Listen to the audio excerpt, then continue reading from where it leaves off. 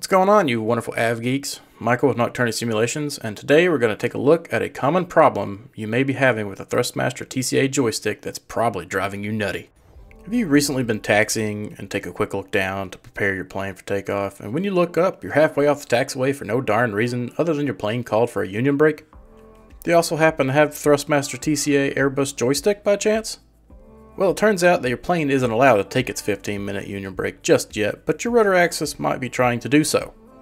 If you've been swerving all over the place, and for no good reason other than the darn wind, or you thought so, you might want to bring up your sensitivity calibration screen and check to see for the following results. Do you see how the rudder axis input is shaking more than a chihuahua in Alaska? Well, don't fret thinking your joystick is broken, and all that money is now gone because it's not dead just yet. In fact, it's a super easy fix and only requires a couple things you probably already have in your home.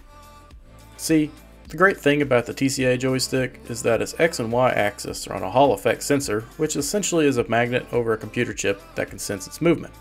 The bad thing is that the rudder axis is still a classic potentiometer. Why is that a bad thing, you might ask? Well, eventually dust and crud will work its way in there over time and make it dirty, or the internal wires will get in the way after hours upon hours of use and start causing the issues you just saw. If you're now asking yourself, so, okay, how do we fix it? Well, here's how. What we are going to do is open up the joystick body and readjust those wires like your chiropractor fixes your back. While we're in there, we're also going to clean out the potentiometer just as an extra precaution. First thing you'll want to do is unplug your joystick so don't accidentally screw something up, because electrons are jerks. Then, you'll want to grab the following. 1. A small Phillips head screwdriver. 2. Electronic spray or 99% rubbing alcohol. And 3. Cotton Q-tips. And that's it. Now take that trusty steed of a screwdriver and remove the 5 screws holding the handle together. The bottom 2 may give you a bit of resistance, so put your big boy pants on and rip them out. I wouldn't recommend bragging about this online, by the way. Next, you need to locate the potentiometer and maybe take some pictures to remember how everything went together. And oh, don't forget about the circuit board at the top.